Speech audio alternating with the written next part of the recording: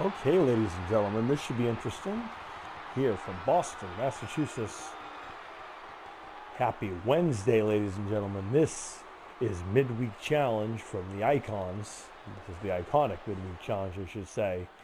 And we're kicking things off here in the United States Arena. Scars and Stripes with the European Championship that is on the line. As we have a special guest, Tozawa, going to be challenging for the European Championship. Remember, to qualify for the European Championship, you can't live in the United States, so anyone else is welcome to challenge for it.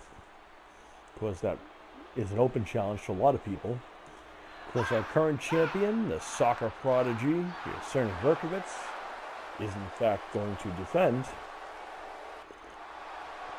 And we have been asked all over the place when he's going to return. Well, the answer is now, ladies and gentlemen. As Yesenia Verkhovitz gets ready to make his return to the ring. And here he comes. The soccer prodigy from Moscow, Russia. Oh boy. He's ready. Looks focused. Poised. Ready. And Verkhovitz makes his way to the ring. Soccer prodigy. He's also dabbles in MMA and so forth, mixed martial arts. Another one of those athletes from the fine people who have nothing to do with anything, as we take the stance where athletes and politics are separate. So we celebrate our F4L who have nothing to do with the politics of whatnot, as Verkhovitz gets ready to defend the European Championship here. Looks pretty focused. It's been a long time since he's been in action, but he looks to be in phenomenal shape, the young man. Trying to see how he works out. There you see it, the European Championship that is on the line. It's Tozawa from Okinawa, Japan, and Verkhovitz from Moscow, Russia. Completely qualify. Tozawa getting an opportunity here. Not many people get opportunities. I don't remember the last time he had a title match that was a serious title. Of course, Verkhovitz loves a challenge. The soccer prodigy loves to utilize his kicks and sways and so forth, as well as combat skills.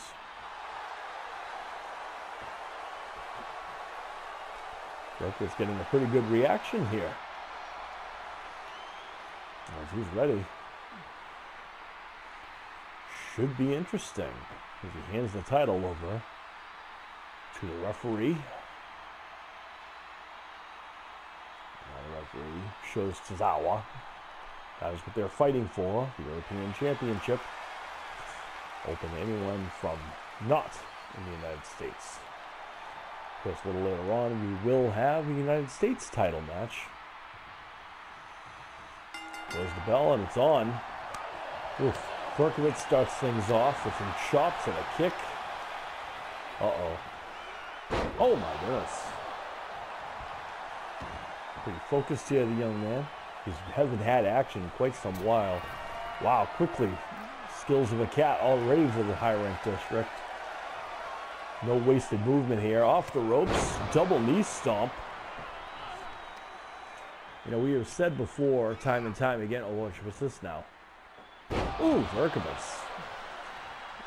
Because Yesenia enjoys soccer so much and whatnot, football, if you would, for the most people, for most of the world, football is the, universal sport.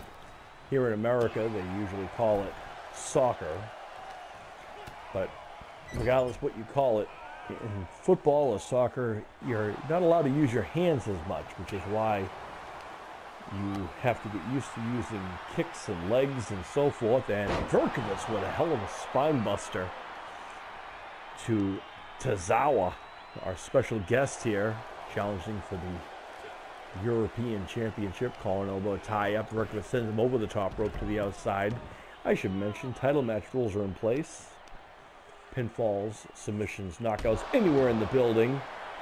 Verkhovitz with a knee to the face. He said how when you were into football, you utilize a lot of the leg strength training. And what's this now? Oh no.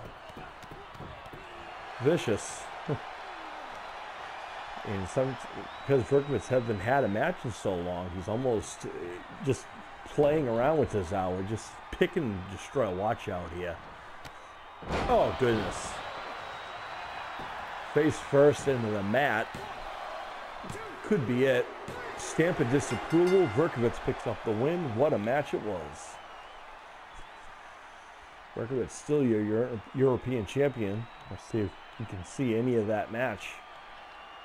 Apparently not. Verkhovitz still your European champion. Congratulations to him, the hot number 13.